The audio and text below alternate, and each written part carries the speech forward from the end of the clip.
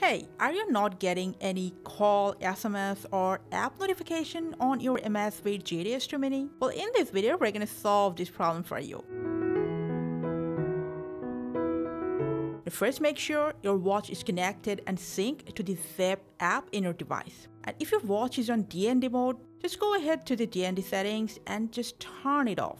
Also, while you're here, go to settings, from there to light up a notification, and here select all day on. Still having problem getting notification?